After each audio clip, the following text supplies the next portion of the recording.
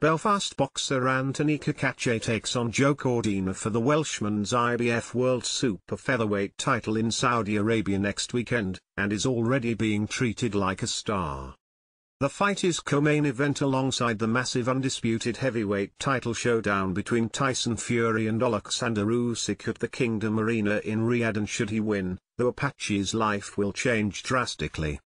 Cacace flew over to Saudi Arabia at the weekend to get acclimatized to his surroundings and fine-tune his preparation. He arrived in style on a first-class flight before being driven to a luxury 5-star hotel where he will stay.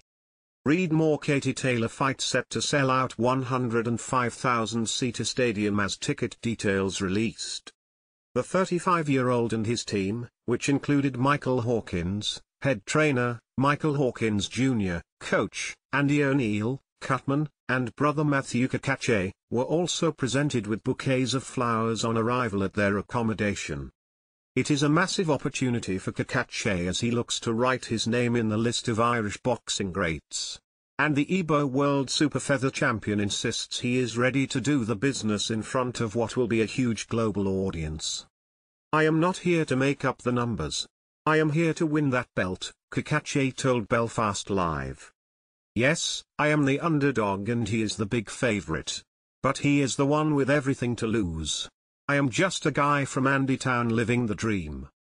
Part of that dream is winning that title next Saturday night, and I have no doubt I can do that. I can't wait.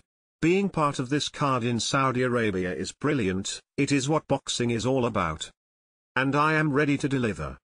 Get the latest sports headlines straight to your inbox by signing up for free email alerts.